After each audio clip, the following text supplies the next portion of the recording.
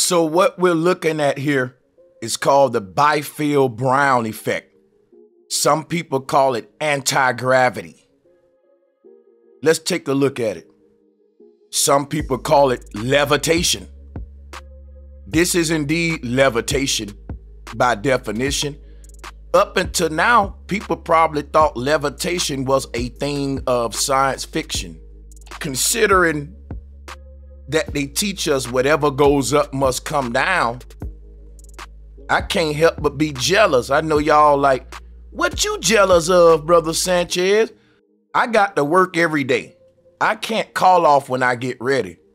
But for some reason, gravity can just decide to call off from work whenever it get ready and show up when it want to.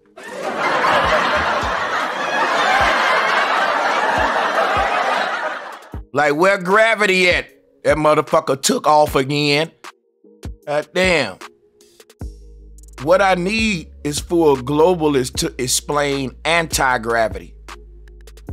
Gravity and anti-gravity can't both exist in the same ideology. They contradict each other.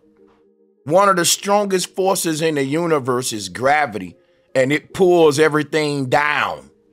It's responsible for holding all of the waters of the oceans to the earth. But gravity will allow for this effect. Gravity is a theory. This effect is a fact. And don't you know that facts can't be defied? Only theories can be defied. When people say that defies gravity, what they really should say is that debunks gravity.